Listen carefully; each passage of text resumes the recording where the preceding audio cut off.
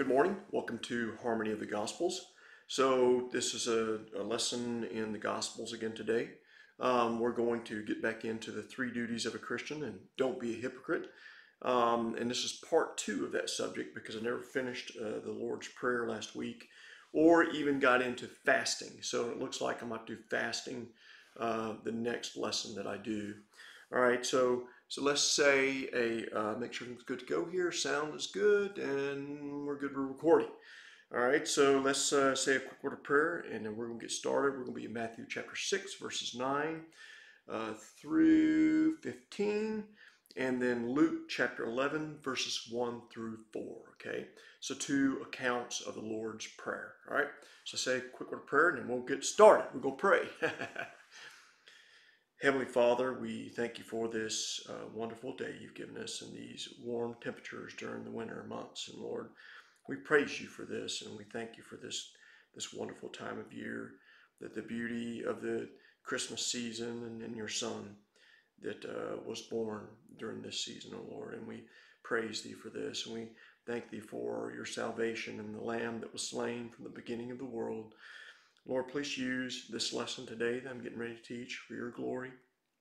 Lord, if I teach it, it's just words, okay? But Lord, if you're behind it, it's much more than that. It means that your Holy Spirit is working in people's lives. Lord Jesus, I praise thee and thank thee for your grace and your goodness. In your name, Jesus, amen. All righty. So let's read Matthew chapter 6, verses 9 through 15. After this manner, therefore, pray ye. Our Father which art in heaven, hallowed be thy name. Thy kingdom come, thy will be done on earth as it is in heaven. Give us this day our daily bread, and forgive us our debts as we forgive our debtors. Lead us not into temptation, but deliver us from evil. For thine is the kingdom, the power, and the glory forever. Amen. For if ye forgive men their trespasses, your heavenly Father will also forgive you. But if ye forgive not men their trespasses, neither will your Father forgive your trespasses. All right? Let's take a quick look at Luke 11, verses 1 through 4. Okay? Luke 11, verse 1 through 4. And it came to pass that he was praying. So Jesus was praying here in a certain place. And when he ceased, one of his disciples said unto him, Lord, teach us to pray, as John also taught his disciples. And he said unto them, When ye pray, say, Our Father which art in heaven, hallowed be thy name. Thy kingdom come, thy will be done, as in heaven, so on earth. Give us day by day our daily bread, and forgive us our sins, for we also forgive everyone that is indebted to us. And lead us not into temptation, but deliver us from evil. Okay? There we go. So that's the two accounts. All right, now, so the last time I taught the Harmony of Gospels, we finished the activity of prayer and what not to do, okay? What not to do, okay? And then what to do about prayer, okay? Now, Jesus in verse 9 gives an example of how to pray, okay? So what not to do, what to do, and then how to pray, okay? When Jesus states, after this manner, therefore, pray ye. Now in Luke 11:1, and it came to pass that as he was praying in a certain place, when he ceased, one of his disciples said unto him, Lord, teach us to pray, as John also taught his disciples. And he said unto them, When ye pray, say. Okay? So in Matthew, Jesus is instructing on how not to pray, how to pray, and then what to do in prayer, where Jesus also gives an example of how to pray to the Father. Now in Luke, the disciples are watching Jesus pray. Jesus is praying, they're watching him pray and waiting on Jesus to finish praying, and then they desire to know how to pray to the Father as Jesus does, okay? Because they recognize Jesus has a special connection with the Father, all right? So first, Jesus is our great example in all things. He's our great example, okay? Jesus prayed all the time, and we see this throughout the scripture. So let's look at his praying. So here we have Jesus praying in verse 1. He was praying before the disciples. Also in Luke 3, verse 21, now when all the people were baptized, it came to pass that Jesus also being baptized and praying, okay? the heaven was open. So here is Jesus praying at the time of his baptism. Okay, it is likely that many people were looking at Jesus and saw him praying, since many people were there at the baptism. Okay, this is when the urge to prayer sort of hits you, no matter where you at, and it hits you right in the heart. And so what you do is you pray. No matter where you at, you just stop and then you pray. Okay. Not sure if this is what Jesus felt here, but it seems that he prayed at the moment of baptisms or seconds after. He was hit in the heart and he prayed. Okay. So how it happened, we don't know exactly, but it is a perfect example for us. When that moment hits you in the heart, you pray. Okay. You stop and pray. All right. In Luke chapter 5, verse 16, it states, after Jesus heals the leper, and he withdrew himself into the wilderness and prayed. Okay, so for some odd reason, he withdrew himself from everyone and went to the wilderness and prayed. So Jesus tells us in Matthew 6, verse 6, to enter into that closet and shut the door where you're alone. So here Jesus is alone in the wilderness. He tells us to shut the door, be alone. So if you do not have a closet, find a place outside, find a private place that you can pour your heart out to your Father in heaven, because that's what needs to be done. Okay, you need to get alone and get in private. Okay, then if you feel like when you get done praying and you feel like that you don't get an answer yet, Luke 6 verse 12 states this. Okay, and it came to pass in those days that Jesus, he went out into a mountain to pray and continued all night in prayer to God. So what I'm saying here, if you get up, you don't feel like you got an answer, keep praying. Don't stop praying until you get comfort in your heart. So when your heart is burdened and you don't know what to say, just keep praying. Okay, continue to pray until the burden goes away, until you get comfort. Okay, I've done that many times, waited for the burden to go away. Then you will know that there's an answer coming. Okay, and guess what? If you feel like you didn't get an answer, even though the burden's been taken away, no is also an answer. Okay, that means you continue down the same path you're on, because God wants you on that path. All right, and that's what I'm doing right now. I'm on a path, which I don't know why I'm on it, but I'm going down that path. I'd love for God to change it, but guess what? This is the path he wants me on. All right, so there are many more examples of Jesus in prayer throughout the New Testament. The question I've got you is, if you are a praying Christian or a not a praying Christian, I would say if you're a praying Christian, study the subject so you can pray better. If you're not a praying Christian, I would say get on your knees and pray more. Study the subject so you can see where you're wrong at. Okay? So pray. Jesus is our example. Study about Jesus praying. Okay? Prayer is one of our great duties as a Christian, because guess what? Prayer goes places you can't as a Christian. All right? So do not neglect prayer. We see that Jesus prayed all the time. As Paul states, pray without ceasing. Okay, that's what we do. Pray without ceasing. Now, I have heard this before, and you might say, Brother Renew, what do I pray for? How do I pray? What am I supposed to pray for? Sometimes I don't feel like I got anything to pray for. You should always have something to pray for. There's so much sin and wrong in this world. Our government's falling apart. Congress and the Senate just askew. The state governments are doing what they want and declaring things they want. Okay, and horrific things like just all types of putrid things that go on within these state governments now. And I'm not going to mention them because I don't want to get into politics, and I'm not a man of politics. I'm a man of God's word. Pray for your government. You've always got something to pray for, is what I'm trying to say. No matter what it is, you've got something to pray for. Okay. All right. So how, and you may ask the question, well, how do I pray to holy God? You might feel very sinful as a Christian. And you're like, man, why does God want to listen to my prayer? Well, guess what? God tells you why. Because you're his child, and he's going to listen to your prayer. Didn't your father, your actually dad, listen to you as a child? Okay. And when you were wrong, what did he do? He disciplined you. But he still loved you. He cared for you. Okay. He fed you. He clothed you. Okay. Will God not, another question might be asked, will God not think my prayer is insignificant? My friend, no prayer is insignificant. Okay. Even down to asking about your food, even down to asking about the clothing, even down to asking about issues you may be having, in your health, Uh, nothing is too insignificant for God, okay? Always pray, okay? There's a lot to pray for. Folks, if you are a Christian, God is your Father. That's the key thing. You remember when you were a child, you asked your daddy for all types of things, okay? Talk to your Father, okay? That's what Jesus says. You get not because you ask not, all right? Okay? You can tell him anything you want, just as a little child is talking to your earthly father. Same way, okay? Ask him anything. Tell him anything that's on your heart, okay? Don't let things bother you, okay? If your finger's hurting you, talk to him about your finger, okay? Talk to him. He wants to know that you love him and want to communicate with him. Jesus knows our personal difficulties, okay? He knew it. He lived here, okay? All right? Where even though his disciples had likely heard the Sermon on the Mount, they still here asked Jesus to teach them how to pray. They'd already heard this subject before.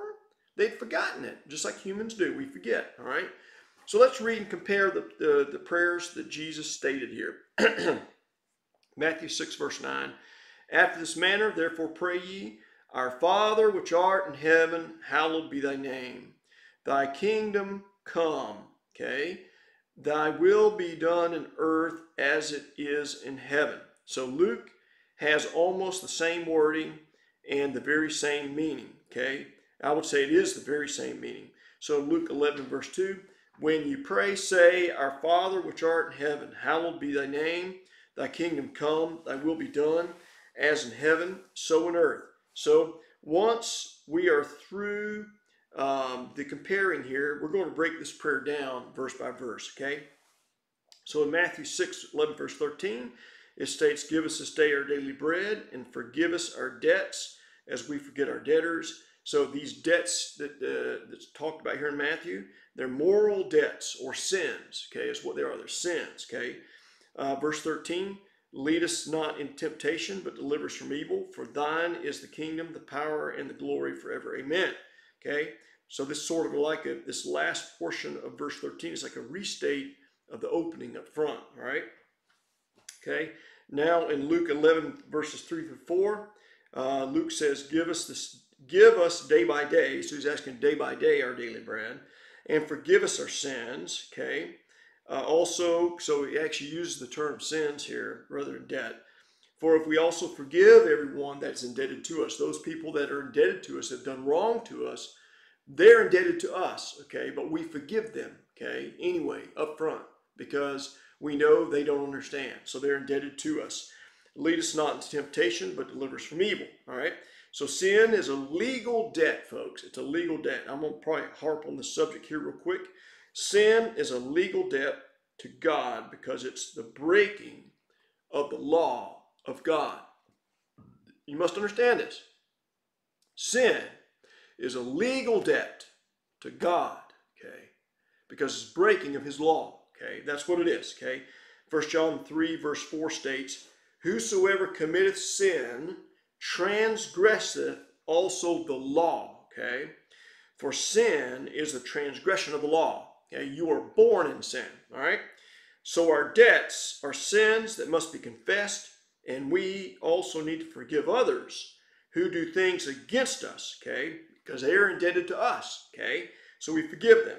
Just want to make this as clear as possible and understood, all right? And now let's jump back to the prayer in the beginning of it. Now this prayer starts off praying, Our Father which art in heaven. So God is in heaven. He's in heaven, okay? There's no sin in heaven. God's glory is in heaven, okay? God's glory is perfect. We're imperfect, okay? Okay, so if you're a Christian, God is your heavenly Father, okay? And you speak to him as your Father, okay? All peoples belong to God because he's their creator. But not all peoples have a Father in heaven, okay? Only if you're a Christian do you have a Father in heaven. Now the prayer states, Hallowed be thy name. So God's name should always, always, always be praised. It should always, always, always be revered and respected, okay? Held in the highest honor and awe, God's name, okay? And it really burns you in the heart, pricks you in the heart when you hear people today use God's name in vain. It really, really pricks you in the heart, okay?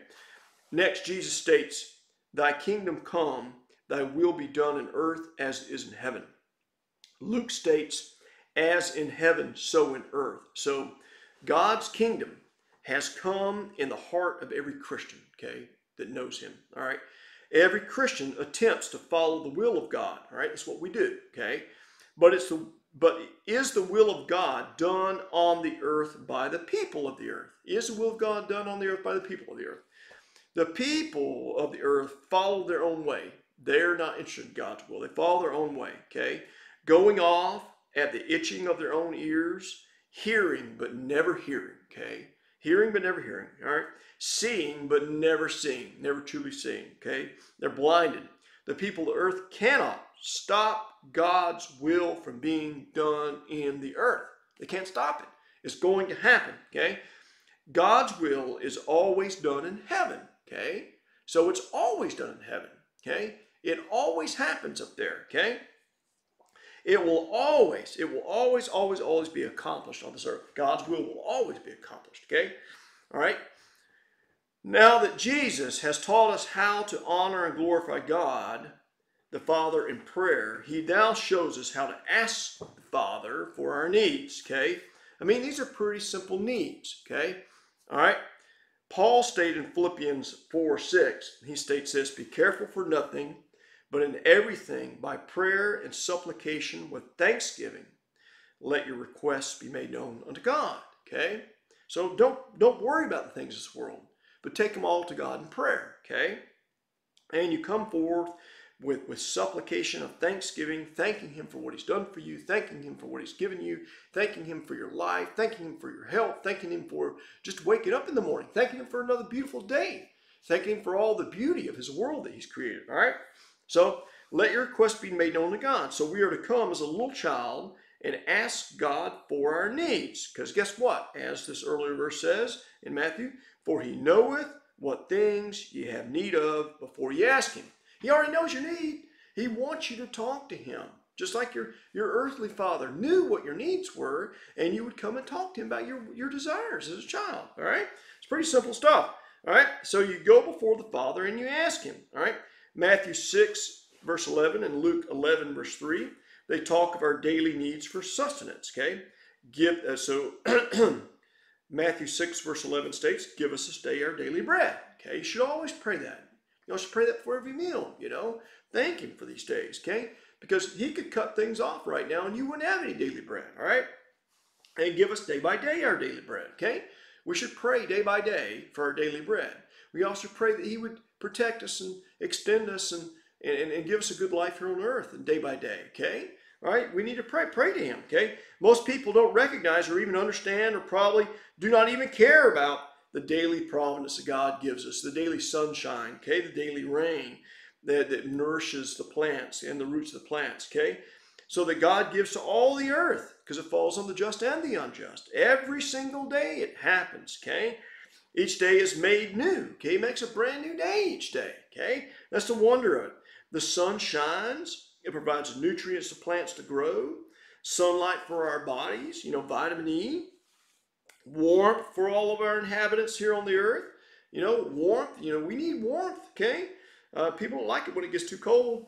And rain comes on the earth, waters the plants, provides nourishment for all humanity all over, okay? Wind blows things around the earth, pushes plants, pushes trees. It strengthens root systems, okay? It provides air for us to breathe. The air layer around the earth is very tenuous, okay? It's held here by gravity. It's very thin when compared to the vastness of space. We don't have a lot of air to breathe, but it's here, and it's always there. If it wasn't blown around, it'd become very stagnant and stale, okay? God knows how to take care of us, okay? All things on the earth need this oxygen and good air to live and breathe with. So we pray for the daily providence of God. We pray for it because we need it, okay, as human beings. Colossians verse 1, verse 17 states that he, Jesus, is before all things, and by him, Jesus, all things consist. So by him, all things consist. He makes things happen for us, okay? You need to praise him for that. So all things continue, all things are held together by the express power of Christ Jesus, okay? And that's just the way it is, okay? Now, next, Jesus shows us that we are to look at ourselves internally, who we are, okay? As a person, okay? thank the Lord for our outward things, you know, and ask Him to continue to provision us, and then look internally at ourselves, okay, our personal sins, and then our you know, if we have some type of retribution activity going inside towards someone else who's, you know, sinned against us, you know, we are to forgive them, okay. So forgiveness to others, okay. Matthew 6:12 and Luke 11 verse 4 states this, okay. They state the subject of asking forgiveness for your sin debt. Now, I've covered the subject of the debt of sin a little bit, so I'm not going to get too deep into it. The price for the debt of sin must be paid. It must be paid, okay? Jesus states, and forgive us our debts as we forgive our debtors. Luke states, forgive us our sins, for we also forgive everyone that is indebted to us, okay? This is a serious, serious subject, folks. We need to recognize our sinful nature and see the debt of sin that we bore as Christians, okay? See that debt of sin, okay? The debt of sin that we bore before we came to know Christ. We also, that was help us see the debt of sin that lost souls carry on their backs. We also need to be forgiving of others, because looking at that lost sin that others carry on their backs, okay? Forgiving of others, okay, for the basic reason that we are told to, one, and for the other reason, it is the basic fact that we are human beings with a sin nature that are prone to error and mistake, okay? Lost people don't know any better, okay? So you need to forgive them, okay? Forgive them. And by forgiving them, maybe they'll come to know Jesus Christ and see Jesus Christ in you, all right? I believe that you cannot really see your sin nature until you come to know Jesus Christ. And the light of the gospel shines into your heart, and then you can really see your sin nature, okay? How putrid you are, all right? After you come to know Jesus Christ, you begin to see your sin nature, which seems to make you more thankful for Christ's work on the cross. You praise Him more, you thank Him more. It humbles you even more and more and more, the fact that He came down to earth to do this, all right? You are thankful for His mercy, you're thankful for His patience with you, you're thankful for His forgiveness of your sins, okay? So when someone mistreats, abuses, or spitefully uses you, that person is now indebted to you for that sin they've sinned against you, all right? As a Christian, you have patience with that person and you forgive them, okay? It's what you do. You forgive them, all right? Just like Christ has forgiven you, because we are indebted to God for our sins. Okay, now Matthew 6 verse 13 states this, and lead us not into temptation, but deliver us from evil, okay? Luke 11 verse 4 states the very same thing, uses the same words. As a Christian, when you first prayed that prayer to Christ, the guilt of your sin would be removed by Christ, okay? Your sin debt was removed by His shed blood of Jesus Christ on the cross, okay? That's what it is. He paid the price for all of our sins. We've got to come and ask for forgiveness, all right? And then He saves us. Now, we ask for forgiveness when we stumble and fall as Christians, okay? Where we ask that we never return to our folly again, okay? That we never return to that sin. We never return to the foolishness of our previous state again, okay? Because He's made us anew. That we are able to stand against the temptation in front of us through the power of God's armor, putting it on, His armor, okay? The breastplate of salvation, okay? The shield of faith, okay? All right? So putting on the gospel of peace, you know, be shod with the gospel of peace. So you put on God's armor, which the book of Ephesians talks about, where Paul states to stand therefore, putting on the whole armor of God. It's in the book of Ephesians, I think chapter 6. So God does not lead us into temptation, okay? God gives us the strength to overcome temptation, all right? This is what's going on here. James 1:13, chapter 1, verse 13 through 16 states this. Let no man say when he is tempted, I am tempted of God. Okay, don't do that. For God cannot be tempted with evil, neither tempteth He any man. But every man is tempted when he is drawn away of his own lust and enticed. Okay, then when lust hath conceived, it bringeth forth sin, and sin, when it's finished, bringeth forth death. Don't err, my beloved brother. Okay, James is pretty clear on the subject. So clearly, God does not lead you into temptation. God can help you stay away from that temptation. He can help you stay strong against that temptation of this world. And if you stumble and fall, you repent, and God will help you overcome that temptation. Okay? See, Dr. McGee stated that you should pray, leave us not in temptation. Okay? And that's what's going on here. All right? See, it does not mean to keep us out of temptation, because we're all drawn there of our own lusts. Okay? So when we are stuck there, we need to pray for God's help to get out of it. Okay? Get out of that temptation. That's what's going on. We need to be delivered from the evil one who brings temptation our way. Okay? Just like in the book of Job, when he goes up and asks God, can he do this to Job? Can he hurt Job? Okay? The devil wants to destroy your testimony. That's what's going on here. He wants to destroy it. Okay? So we need to ask for God to deliver us. Okay? 1 Peter 5 verse 8 states, be sober, be vigilant, because your adversary the devil, as a roaring lion, walketh about seeking whom he may devour. He wants to devour you. Okay? So you are weak in God's word. If you are weak in God's word, if you are, and you're not wearing God's armor like you should, you now become prone to temptation. Okay? The devil seeks that chance to get the chink in your armor out so that he can get in there and take you down. That's what he wants to do. That's what the devil wants to do, folks. All right? Matthew concludes this model prayer from Jesus. He says this, for thine is the kingdom, the power, the glory forever. Amen. So, folks, as Matthew Henry stated, he said, it is our duty to plead with God in prayer, to fill our mouth with arguments, not to move God, okay, but to affect ourselves, to encourage our faith, to stir our fervor, and to evidence both of those items. The best pleas in prayer are these pleas that are taken from God himself and from that which he has made known of himself to us, okay? We must wrestle with God in his own strength, not ours, all right? Thine is the kingdom. God gives, he saves, and he takes away like a king does here on the earth. Thine is the power. All things were created by the Son. All things consist by the Son to maintain and support the kingdom of God. Thine is the glory. All things, the end, the beginning, that which is given, that which is done for, that which is taken away, any activities, are all for God's glory, and we need to accept that forever. This is eternally due to God and should always be our desire, that all things are to God forever. Okay, forever.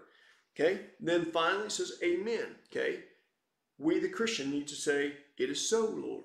This is true. Okay, and we need to follow this. This is our desire, and this is our assurance of it, and this is the way we are. We follow your will. Okay, Psalms 100 verses 4 through 5 states, enter into his gates with thanksgiving. So go there with thanksgiving, praising him. Okay, okay, and into his courts with praise. So thank him for your day, thank him for your morning, thank him for being alive, thank him for your health, and then praise him, glorify his name. Okay, thank him and praise him for everything he's done. Be thankful unto him and bless his name. Okay, for the Lord is good, his mercy is everlasting, and his truth endureth to all generations. Okay, so God's mercy and God's truth are unfailing throughout time. We can trust him, folks. Praise him for it. Be thankful unto him for it, okay? For what he's done for us. Now Jesus concludes this prayer with a statement. Matthew 6, 14 through 15. For if ye forgive men their trespasses, your heavenly Father will also forgive you. But, and this is a scary word when he says but, if ye forgive not men their trespasses, neither will your Father forgive your trespasses. Okay? Don't make the mistake, folks, of not forgiving people. Okay? Don't do it. We are not to think of ourselves to be better than others, for all have sinned and come short to the glory of God. There is none righteous, no, not one. Therefore, we all need the grace of God. The fact that God was willing to send his Son to die for us, even when we were still his enemy, folks. Even when. He sent his son to us anyway because he knew he had no hope. Okay? God knows. God knows. God knows, folks. He knows we got no hope without him. Okay? He knows. So in turn, we are to have the same forgiving spirit to others that trespass against us. Okay? Because the air might become very stiff between you and another person. The air might become like a cement wall eventually between you and a person. Then the air might become like a huge barrier with a gulf between the other person. Don't let it get to that. Okay? Go ahead and tell that person you forgive them. Okay? And ask for their forgiveness for whatever you've done wrong, and then let it be that way. And love them nonetheless. Okay? And I have the same problem, folks. Same problem. Okay? I know there's a problem right now in my life. I've got to go confess to a person and love them. Okay? Because I should not have, I should have forgiven them a long time ago. So see how God's word works? It's the way it works, folks. Okay? It convicts you. Okay? And I realize I got to do it. All right. Love you, folks. We hope you have a great day. God bless you. And get ready for this new year. Make a resolution to study God's word. Make a resolution to pray every day. Make a resolution, guess what, to reach out and to others, okay? Ask God to send a lost soul your way, okay, so you can bear fruit for heaven. Amen? All right, thank you this day. All right, bye-bye.